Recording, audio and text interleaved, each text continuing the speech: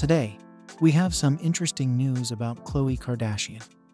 She just landed a huge ambassador deal worth $1 million, and she is just getting started. Let's get into the specifics. With her partnership with Fabletics, her clothing line Good American, and her appearance on Hulu's The Kardashians, the reality star has approximately $60 million in net worth. She is getting ready to reveal a new venture this summer. 39-year-old Khloe has been appointed as Oodles of Doodles' new ambassador. The kid-friendly brand is a seltzer beverage with a unique twist that appeals to families such that children can color in the labels on the cans. It's a seven-figure deal, and it is part of her rebranding herself as more family-oriented star. The announcement is expected in the next few months with a summer campaign.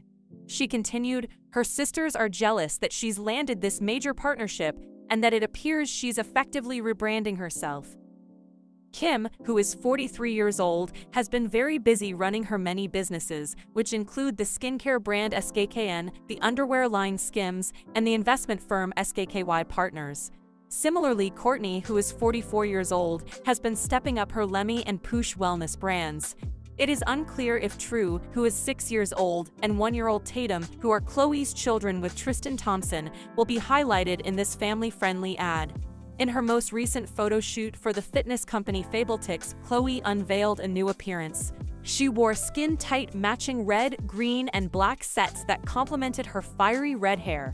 The reality star also modeled a black and white bikini while straddling a jet ski. Khloe and Fabletics announced their relationship in September 2023, and ever since then, Khloe has been wowing fans with her toned and fit body and sultry photos for the company. Tell us in the comments what you think about Khloe's new partnership.